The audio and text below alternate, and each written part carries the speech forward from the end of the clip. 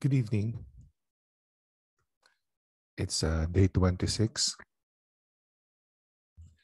Good evening. It's day 26, Thursday, May 26. 1 Timothy chapter 2, verses 1 to 2.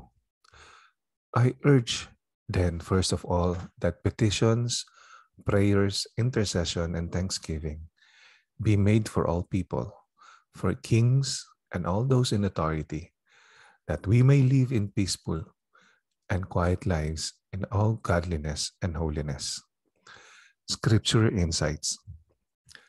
In Paul's first recorded letter to Timothy, a young leader appointed to give guidance to the Ephesian church, Paul offers Timothy advice for his congregation.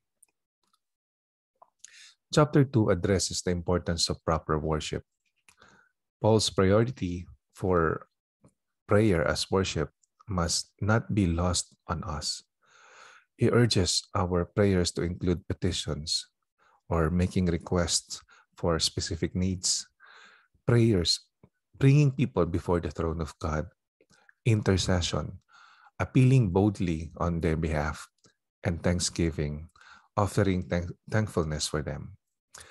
Paul goes on to specifically exhort the Ephesians to pray for kings and all those in authority. Why? The duty of the state is to keep the peace, protect its citizens, preserve law and order, and punish evil. John Stott questioned, is the slow progress towards peace and justice in the world and towards world evangelization due more than anything else to the prayerlessness of the people of God? What would happen if God's people throughout the world learned to wait upon Him in believing, persevering prayer? Our petitions, prayers, intercession, and thanksgiving are to be made for everyone.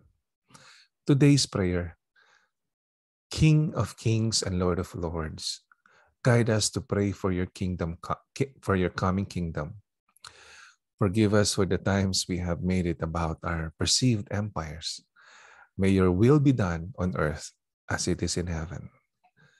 Prayer journal reflections.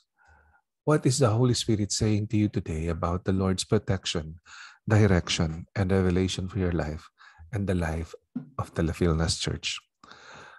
Our devotion for tonight is written by Rose Brower Young, District Superintendent, Canada West. Thank you. God bless you. We'll see you tomorrow. Bye.